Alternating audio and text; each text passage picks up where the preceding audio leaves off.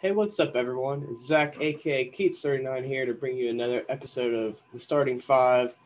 Um, this is take two of that because I literally probably finished recording the last one 20 minutes ago. Finished and got news that um, the Grizzlies Trailblazers game got postponed. So, and I had three of my plays. That was going to be the best game stack by far. A lot of good value, a lot of good studs. So. Makes slate a lot harder. So, um, it can still be a fun slate. So we're gonna get right into it. So first of all, the new game I like is this Orlando and Minnesota game. Um, Orlando does get back Evan Fournier today, which makes it a little less not as fun for Orlando, but I don't really think it's going to matter too much. They went ahead and said that their point guard is Aaron Gordon, Nikola Vucevic, um, and they've really stayed true to that. You saw last game, both put up monster numbers, 22 or 24 and 14 for Vucevic, and Aaron Gordon put up, 18, 17, and 9. Wouldn't expect that again, but this right here is a big thing for Aaron Gordon. 36 minutes. He's a really good when he gets the minutes, but he's been limited all year. Seems like he's healthy now. They're kind of unleashing him the 36 minutes, and he is handling the ball a ton. Probably a little less so with Fournier back, but he's still not like a point guard type player. So I'm definitely projecting that Aaron Gordon stays on the ball more so. Um, we saw last game 18 shots, 9 assists. That's really what I'd like to see. And Minnesota is really bad on defense. Um, and for Nikola Vucevic, you know what to expect from him. He's going to, as long as the game stays close, he's going to get you that 34 to 36 minutes. And he's a walking 40. So this 8.6 price tag is kind of a joke.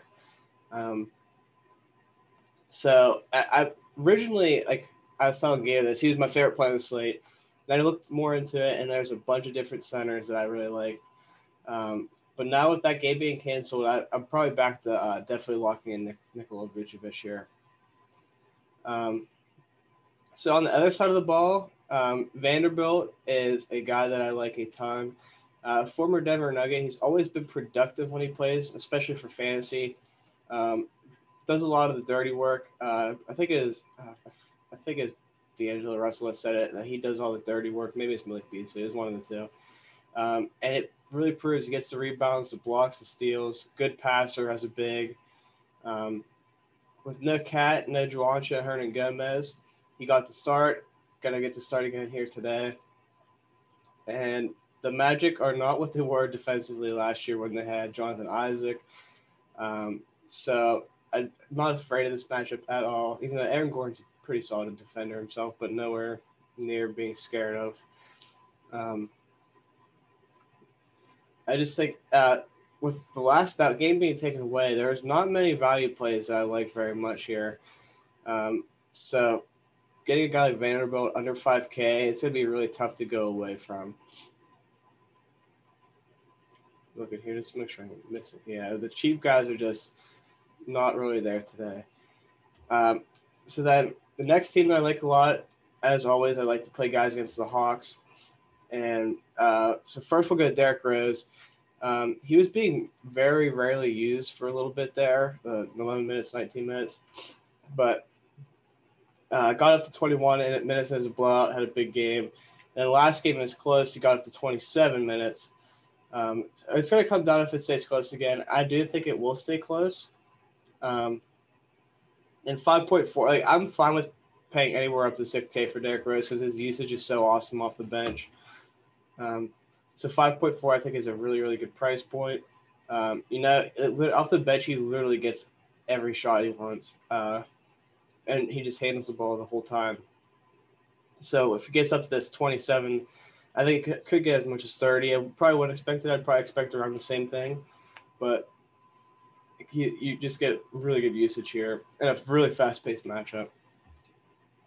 So going to the starting lineup, I don't know if I'm exactly going to base my lineup off of Jeremy Grant. I actually like Blake Griffin a lot, but I did see a report after last game that he was banged up pretty bad.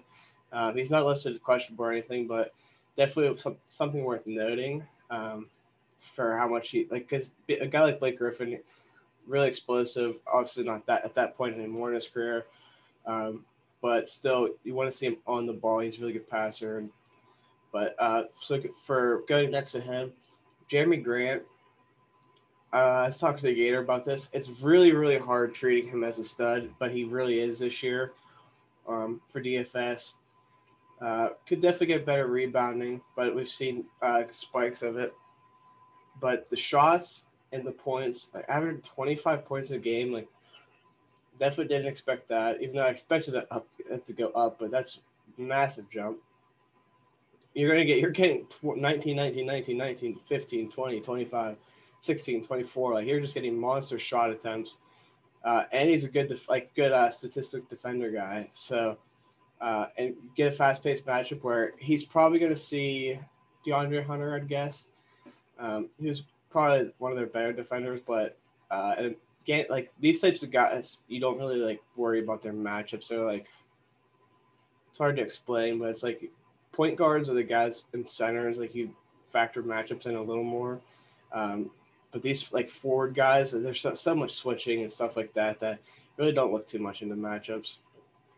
But it's like his price point last game was 82. Yeah, that's where he should be.